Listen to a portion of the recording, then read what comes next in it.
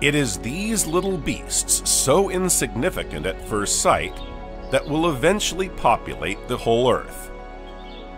Today, there are over 1.3 million known species of insect. They occupy almost every ecological niche. But this dominance didn't happen overnight. Although insects diversified very early on, in the Carboniferous period, they were initially present in small numbers.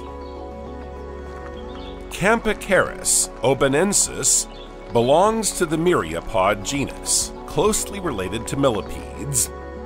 Its fossil was discovered in Scotland. Its legs have not been preserved.